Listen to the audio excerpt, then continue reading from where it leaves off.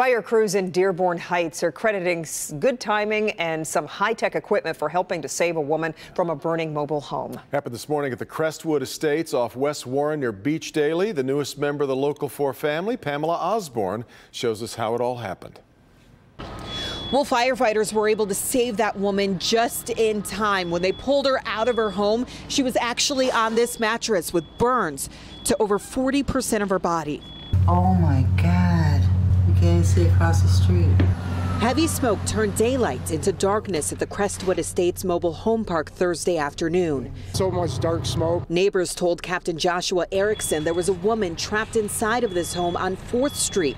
When he couldn't see with his eyes, he turned to this, a thermal imaging device melted by the intensity of those flames. He had it clipped onto his jacket when he went in. With the use of these cameras, we're able to pick people up out of dark, smoky areas really quick with their body heat, and it was very effective in pulling her out and making it under 30 seconds.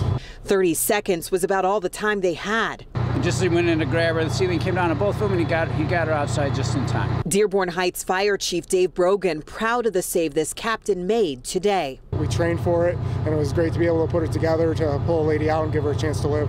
My thoughts are with her. I hope she pulls through. I hope we got here quick enough, and my prayers are to her family and for her, and I hope she has a speedy recovery. Firefighters say there were no working smoke detectors inside of this home. They want to use this as a reminder to all of you to go ahead and check and make sure that your batteries and your smoke detectors are still working. In Dearborn Heights, I'm Pamela Osborne, Local 4 News.